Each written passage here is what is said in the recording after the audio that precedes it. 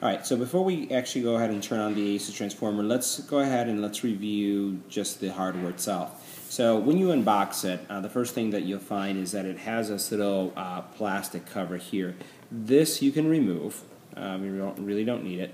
But what it's doing is it's protecting the port that you use when you're going to dock it into the keyboard if you have one. I don't see any need to walk around with the cover on. Nothing's going to get in that port, but it's up to you if you want to keep it off or on. As we go on the sides, what you find here is you'll find the mini HDMI or the micro HDMI connector. You have your volume rocker.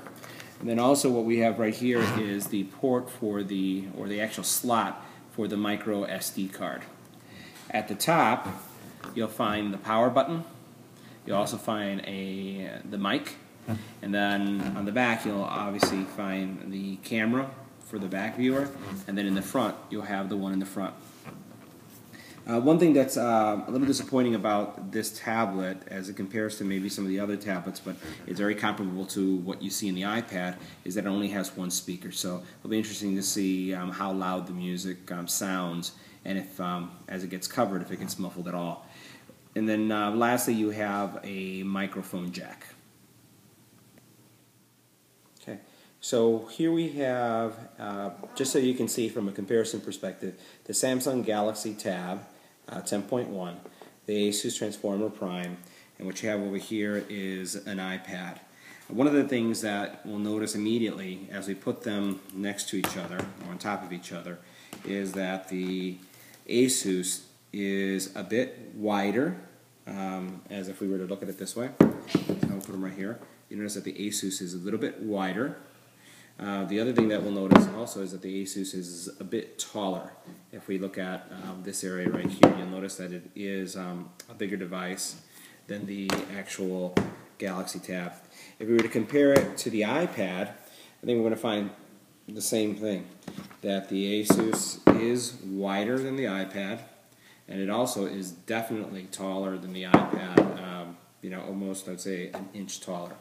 From the actual width perspective, while everyone, I think Asus claims that the Asus Transformer Prime is very thin, if not potentially even a slight tad thinner than the iPad, it's really negligible. I can feel that the iPad is maybe a little bit higher than the Asus, but it's not anything that is significant that you're going to immediately react and say, wow, this is very thin. As it compares to weight, just holding them, I'd say it feels comparable to the Samsung Galaxy Tab, so not much of a difference there. And I'd say they're pretty similar. I find that maybe the iPad feels a little bit heavier, and it may be just because this device tends to be a little bit longer, so it distributes weight a little bit better. But again, not much of a difference there. What you'll find, as we spoke about earlier, as we compare these devices, the iPad 2 has one speaker, and if we were to look at the same thing with the Asus, it has one speaker on opposite sides, but they each have one speaker. If I were to look here at the Samsung Galaxy Tab, the speaker is not found on the back, but it's actually found on the corners. So you'll see that it's, where is it? It's right there. So you'll see it on this corner, and you'll see it on this corner. So it's on both sides, so that's something that's a little bit different. As you look at the iPad has its camera on the corner, and the Asus and the Galaxy Tab have them in the same position, and they both have flash, which the iPad 2 doesn't. The volume rocker is in a different position.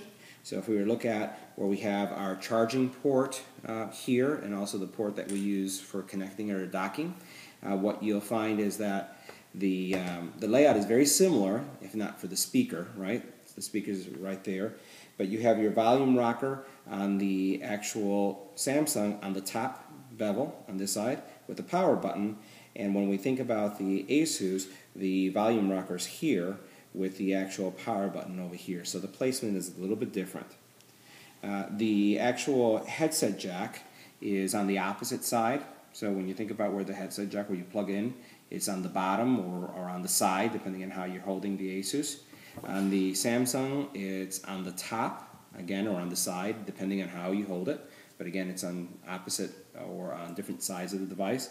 And here, as we look at the iPad, it's at the very top. One of the things that I failed to identify when we were looking at some of the hardware during the unboxing is that the Asus does have some little rubber feet. They don't really extend that much, but as this sits into the keyboard docking station, I'm sure that provides a certain amount of cushion there so that your device doesn't get scratched or banged up on the bottom. All right.